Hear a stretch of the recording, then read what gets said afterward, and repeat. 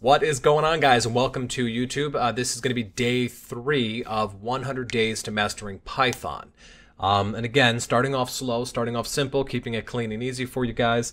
But it's going to build up, and it's going to build fast, and it's going to go quick.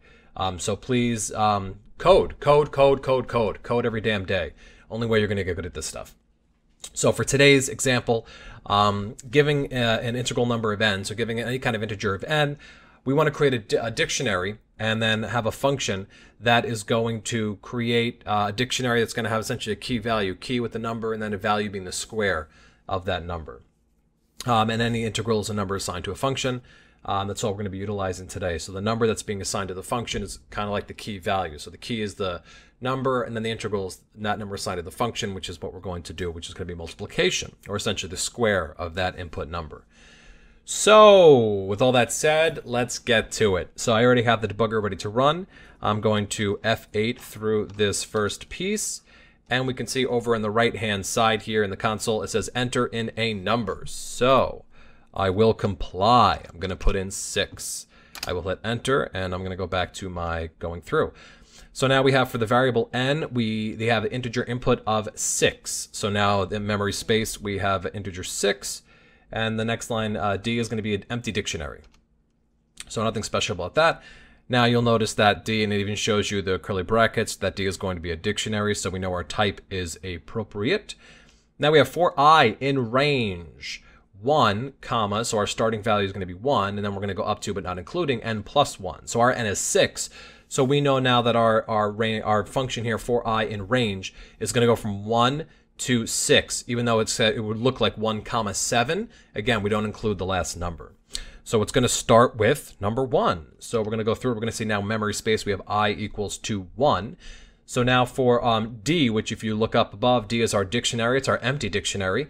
Now we're saying D, we want to have it be number 1. So D1 equals, so the key is going to be 1 for this first part of the dictionary.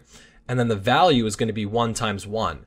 So what we should see show up populate in space, and which we do see up in now in our dictionary. You can see over here in purple. Now D, the dictionary, has key 1, value 1.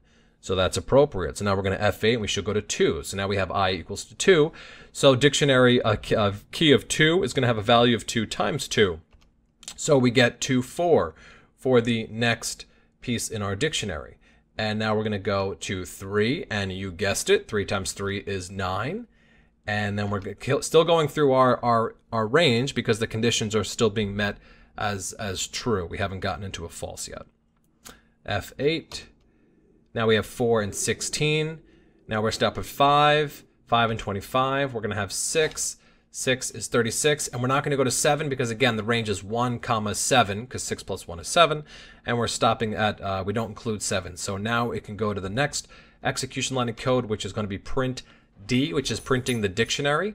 So now in the right-hand side of our console, we have a dictionary that we just created using a for loop going through a range.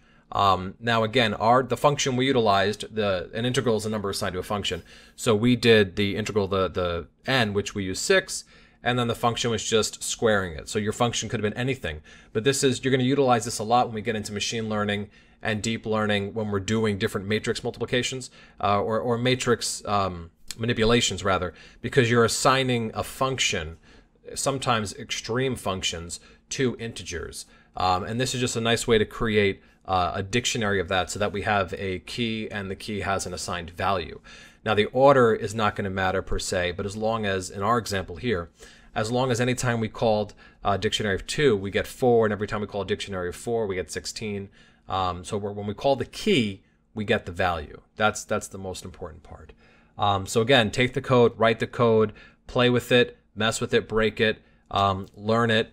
This is day 3, so go back, make sure you're doing day 1, 2 again, and do day 3. And I will see you guys here for day 4, for 100 days of becoming a Python master. Take it easy, guys.